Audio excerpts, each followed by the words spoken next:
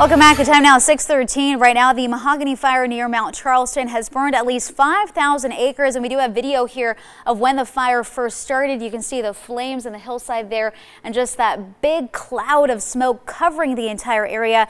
Evacuations and road closures are in place right now as crews continue to try to get this thing contained. And we have 13 Action News reporter Kelsey McFarland live right now with more information for those of you who may have been ordered to leave your home. Kelsey?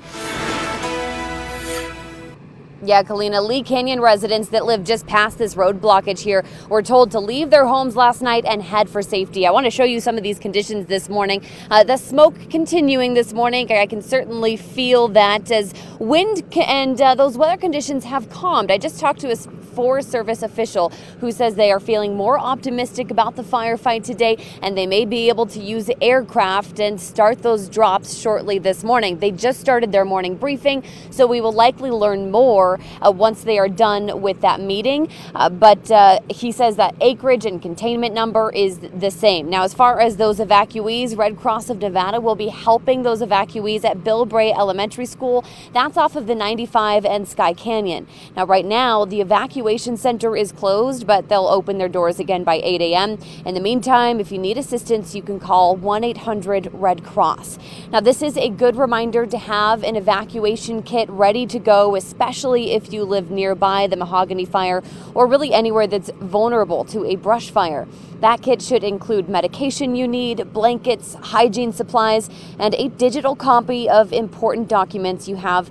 And if you have children, you'll want to bring diapers, formula, and toys. Now, of course, with most local fire departments assisting in the firefight, Metropolitan Police Department handling the evacuations. We'll keep you updated on both of those throughout the day on air and online. Reporting live, I'm Kelsey McFarland, 13 Action News. All right, Kelsey, thank you so much. Want to head over to Justin Bruce right now, joining us live from home.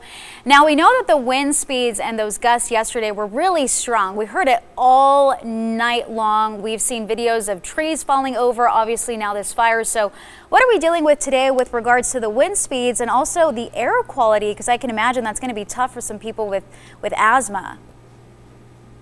Yeah, and the wind, both the direction, Kalina, and the intensity or the speed of that breeze does impact the air quality.